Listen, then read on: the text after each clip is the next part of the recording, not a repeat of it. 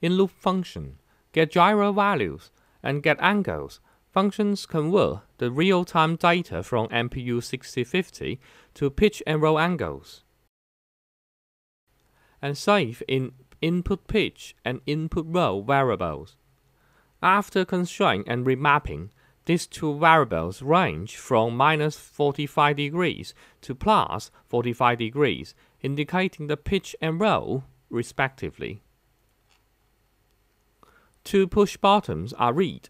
It calls draw instruments function to redraw the turn indicator and attitude indicator.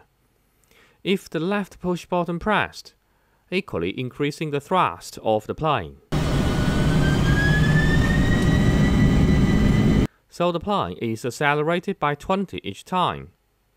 An if statement determines if the speed goes over 300. The beeping speaker tells the speed meets the value required for takeoff.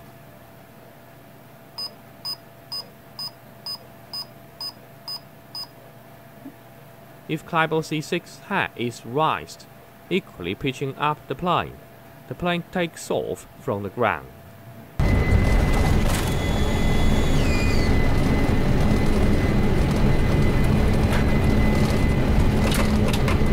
The attitude value is then increased by pitch value. After takeoff, if the push button released, equally the thrust is dropped. If the plane pitched down, both the speed and attitude reduced. If the plane nose down, it will dive and increase the speed. The following ifs determine alert situations. When the roll angle goes beyond the range of plus or minus 30 degrees.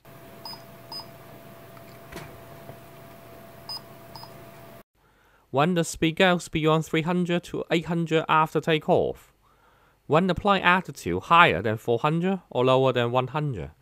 Finally, if any altitude becomes 0 after takeoff, it indicates the plane is crashed to call crash function and display on the LCD.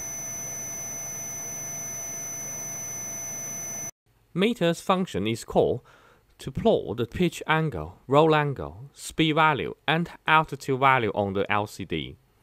The angle between the horizon and the white line indicates the plane roll angle.